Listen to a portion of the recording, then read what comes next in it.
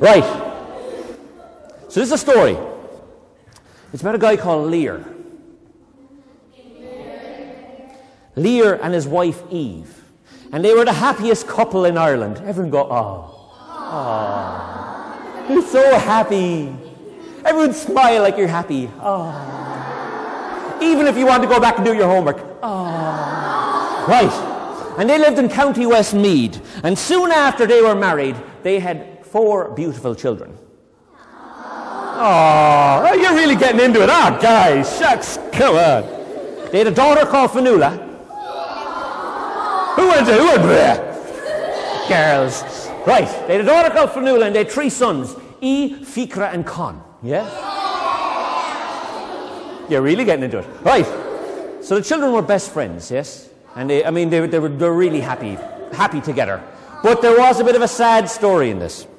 You see, when they were young, this is serious now. When they were young, their mother died.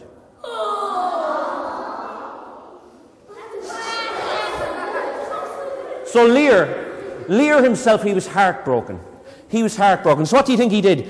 His soulmate Eve was gone, and he could see how sad his children had become. So what do you think he did? He married again.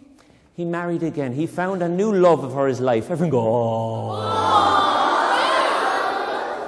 I bet there's a few of you going, oh, yeah. Love. Oh, who wants love? All right. He did. He married again. He married a beautiful woman called Aoife. Will I try draw Aoife? Yeah. All right. Now, I'm going to do this very quickly here, so, don't be too much of an art critic on me today, please. All right, so what we'll do is we'll start with a little nose.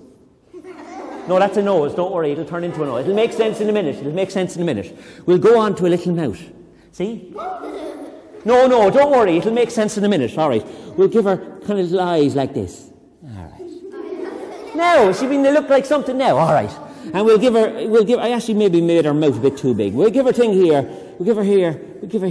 And she's got a bit of a fringe that goes down like this. And she's got hair that comes down like this. And she's got hair that comes down like this. Who wants that hairstyle? Oh, yeah. His hand went up. He wants that hairstyle. You serious? I'd like to have that hair too. Well, I would if I could. Okay, so she's like this. So Aoife was actually quite nice. She was nice and she played with the kids and she used to tell them stories and sang songs to help them sleep. And the children loved that Aoife was willing to play with them. She loved it. Oh. But what do we know about Aoife? Some of you might know this story. Was she as nice as we think? No, she wasn't. You see, she was jealous. She was jealous. She didn't like the fact that Lir loved his children more than her. Oh, jealousy. Jealousy is a terrible thing. It's terrible. No, believe me, it's terrible. It's not nice. It's not a nice thing at all. Not a nice trait. So you know what she did? One day Lir was out, and you know what she did? She went, oh, will you come down to... Don't fall! Don't fall! Oh, good Lord. And she said, will you come down to the lake? So she brought the children all down to the lake. You can sit down again. Sit carefully. Sit carefully. Oh, God, we'll be calling the insurance. Right, don't worry. Right, so she took them down to the lake. She took them down to the lake and they were playing down by the lake and everything was good. And then what happened? I'll tell you what happened. She got like this. Does she look so nice now? No. Doesn't look nice, because as they were playing, she pulled out her wand and she waved it over them. And there were streaks of bright light flashed. Actually, this is where we can get our sound effects. Everyone go, give me like a thunder crack. Oh, yeah, with the hand gesture. Do it like your hands up in the air like... Oh, that's good. So streaks of blue light came flying out of the wand and she waved it over them. And what happened? The children vanished and in their place there was... Swans. So what we'll do is we'll attempt to draw a swan here now. We'll see what we'll do. So swan, alright, so we'll do it, okay. So swan looks like this, okay?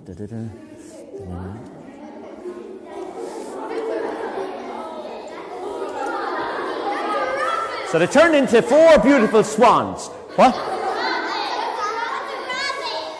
It's not. It's a swan. Look, what do you know? I'm the artist. I know what I'm doing. This is a swan.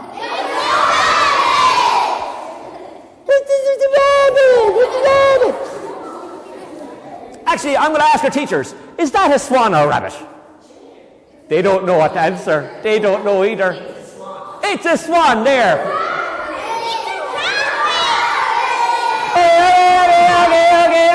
Okay. Everyone's so smart here. Woo. All right. Someone tell me what a swan looks like. Put your hands up. Who tell me what a swan? This boy here. Yes, you.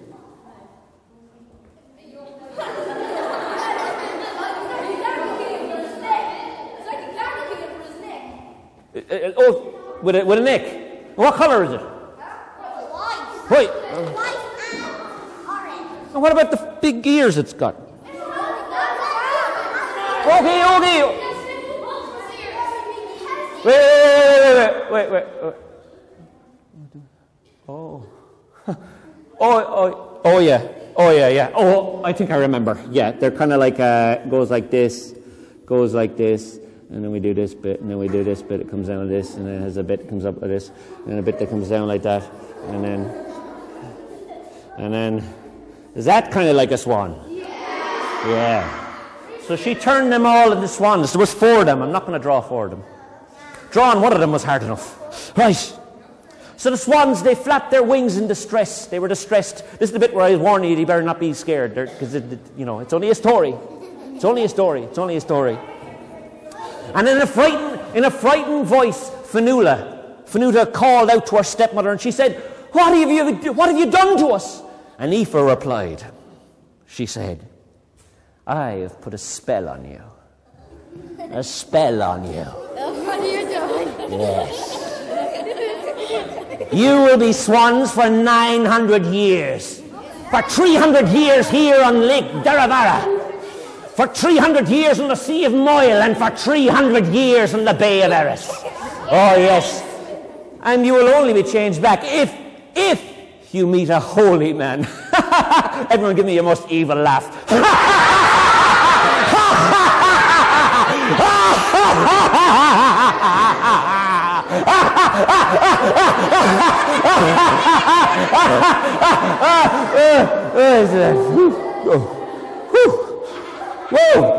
Whoa. So Aoife was kind of happy with herself. And what did she do? She went back to Lir. And Lir was there, and he came back, and he was all looking forward to spending time with his children. And he came in, and he said, Aoife, where are the children? And Aoife was like, I don't know. I let them go and play. I haven't seen them since they went out to play this morning. But when Lir heard the lie, and he knew it was a lie, he suspected that something awful had happened. So he went out to look for them. He knew how much they loved to swim, so he went down to the lake. And he was afraid that they had drowned and that Aoife was too scared to tell him. But he soon discovered a terrible truth. You know what he discovered, didn't you? He walked down and he found them. The four children as swans. And they told him, they said, Father, they cried when they saw him, Aoife has placed a magic spell on us, and that will last for 900 years. And Lir was like, no. And he raced back. And he came back to Aoife and he said, what have you done? And Aoife was like, I have done nothing. No, you have. You've turned them into swans. You must turn back the spell right away. And what do you think she said? No. Yeah, but she didn't say no. She said it in the most evil way you could. Everyone. No! Do it again. No! Oh, no. I won't change it back. No. I don't know. We shouldn't be laughing at this. This is very sad. These 4 children have been turned into swans for 900 years. 900 years. Anyway, so what did he do? He sent out messengers to every part of Ireland with promises of a great reward for anyone who could break the spell. Do you think someone could? No. Many tried, but Aoife's magic was way too powerful to be broken. So the swans had to become used to life on Loch Daravara. And at first things were not so bad because their father would come every day and he would talk to them and he would listen to them and their beautiful songs. But of course, what happened? He gradually he started off, he was like this. But then as the years went, he was more like this. And then finally he was very old. And he was still trying to talk with them. And yes, he died. Oh. He died. And the swans were forgotten because nobody came to visit him anymore. And people just forgot about these swans. And then 300 years passed, and it was time for the swans to move on again. And they were going to move on to the Sea of Moyle. Now, the Sea of Moyle was a harsh, ice-cold place. And the wind was blowing there all the time. Give me your best wind. Like, and imagine you're having to live in a place like that. You have to move like this against the wind. Everyone blow again. Your best sound effects. Can you imagine having to live there for 300 years? Would you like to live there for 300 years? No. And they didn't have a home. They didn't have a house that they dwelt in. They didn't have a house. What kind of house do you have? You have a nice big house, I'd say. Do you have a nice big house? Yeah. It doesn't have a roof. It has a roof and all. Well, you're very lucky. Right. He's a house with a roof. Who else has a house with a roof on it? All of you. See what I mean? All of you. Except that girl. That girl here, she does not have a house with a roof on it. What kind of house do you live in a tent, is it? No. So basically everyone else here is living in a house with a roof, but these swans didn't. They had no roof, and they had horrible cold, and sometimes they got lost. But then 300 years passed, and what happened then? They moved on again, and they moved on to the Bay of Erris. Now, the Bay of Erris was a different kind of a place. It was nice and warm. Sun, yeah, getting my tan on. No. But they're swans, they don't do that. There was lots of food, and the children of Lir were very lonely. They were very lonely because still there was no one to talk to them. But one day, near the end of these final 300 years, something happened. And it was like this. A man appeared. And he came down and he took out his fishing rod. And he went over and there was 4 swans. And there was a big lake in front of him.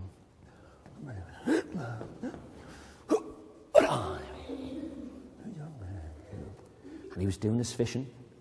And the 4 swans were there and they were looking at him.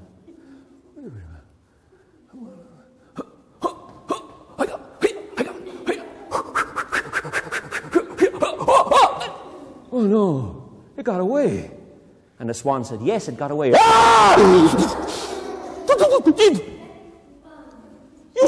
Did you? The swan looked up at him and went, what? You spoke. Oh yes, I did. And Makuya, he was a priest. He was a holy man. He went back. He was like, he couldn't believe his ears and his eyes. There was a swan speaking to him. Has anyone ever had a swan? I can't even say it right. Can anyone say it? Well, what am I saying? I don't know what's happening. My tongue, it just broke down. Hold on. Has anyone ever had a swan speak to you? No, 2 of them have. Very good. Well, Makuya was like this. He couldn't believe his ears. He was like, but who are you? How did this happen? And of course, they told him the story. They told them the story. They told them about how they were turned into swans and how it had been like that for almost 900 years now. And they became good friends, and Makuya began telling them stories too. He began telling them about St. Patrick. Does everyone know about St. Patrick? Yeah. You know about St. Patrick, sir? What can you tell me about St. Patrick? He banished the snakes. He did every single one of them. All of them gone. Yes. And he told them about God. And he told them about all these things, told them all the things that were happening in Ireland in the years that they'd lived here, in the years that they were away. And then he said, well, you know, I'm going to bless you. So he put his hand on each of the swans' heads. And he blessed them. He said, gave them all a blessing. And the swans looked up and they were kind of happy again because they had someone to talk to. And they felt happy. And they were like this. And suddenly,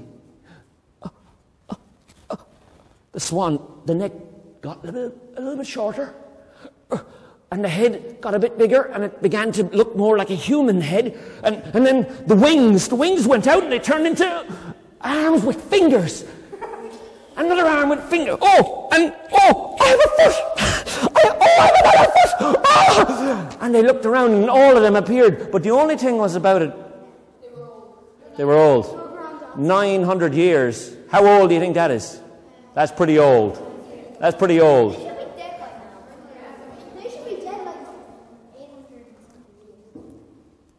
900 years. They woke up, they were happy, they had a friend again, they had each other again. Everyone go, oh. They had each other again.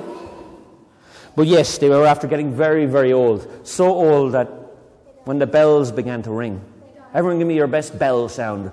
Ding, dong. Oh, no, we have to do this in unison. Ding, dong, ding, dong, ding, dong. The witch is dead. No, the ding. Right. The bells rang, and each of them passed away slowly. And that night, Makuya, he buried them, and he went to his home, and he thought of their story, and he was very sad, but he went, and he wondered, and he slept, and he dreamed. And as he dreamed, in his dream he saw the sky, and across the moon, he saw